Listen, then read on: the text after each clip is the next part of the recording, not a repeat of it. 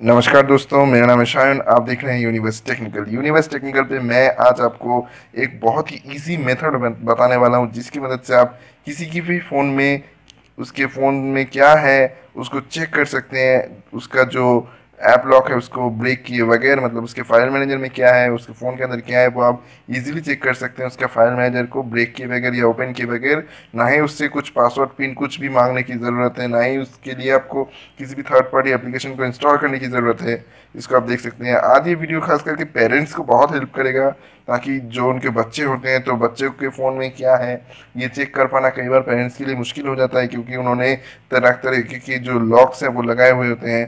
तो चिंता करने की कोई बात नहीं है, आप इस मेथड का यूज़ करके बड़े इजीली से चेक कर सकते हैं कि आपके बच्चे के फ़ोन में क्या है या किसी के भी फ़ोन में क्या है, वो आप चेक कर सकते हैं। सो अगर आपको ये वीडियो पसंद आए तो प्लीज़ इस सब्सक्राइब बटन पे क्लिक कर दीजिएगा और बाजू में जो ये बेल आइकन है इसे भी दबा दीजिएगा, ताकि लेटेस्ट टेक्नोलॉजी से रिलेटेड वीडियोस की नोटिफिकेशंस आपको मिलती रहे। तो चलिए वीडियो में आगे बढ़ते हैं।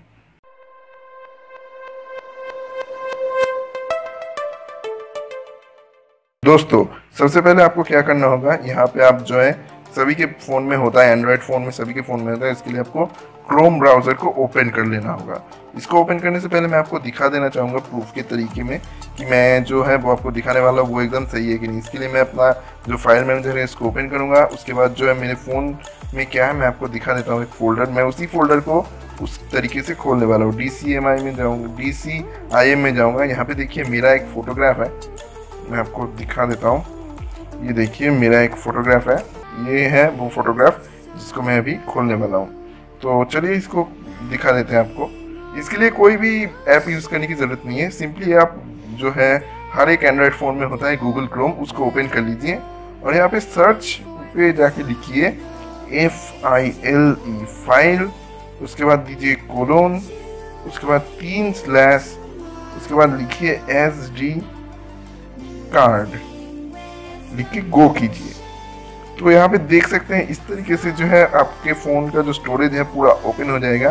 तो जो मेरा फोटोग्राफ था वो था बेसिकली DCIM में, ये वाला फोल्डर आप देख सकते हैं। यहाँ पे जो है ये वाला फोल्डर है, तो इसको ओपन कर लेते हैं और वो एकदम लास्ट में था फोटोग्राफ, तो ये रहा लास्ट का।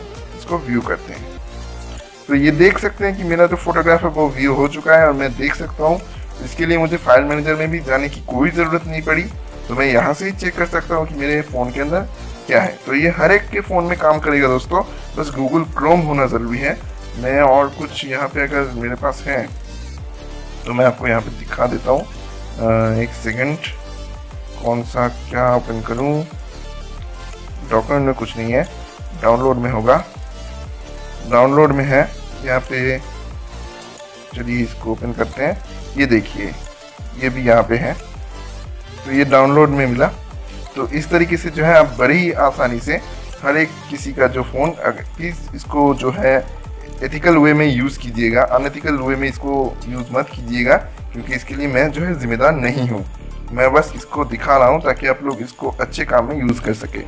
तो आशा करता हूँ आपको वीडियो काफ़ी पसंद आया होगा। अगर आपको ये वीडियो पसंद आया तो प्लीज़ फ्रेंड्स लाइक कर दीजिए वीडियो को और चैनल को सब्सक्राइब करना बिल्कुल भी मत भूलिए, क्योंकि मैं यानी कि सायन विश्वास आपके लिए ऐसी ही इंटरेस्टिंग टेक्नोलॉजी से रिलेटेड वीडियोज़ लेके आता रहता हूँ। फिलहाल के लिए इतना ही दोस्तों। जय हिंद, वंदे मातरम।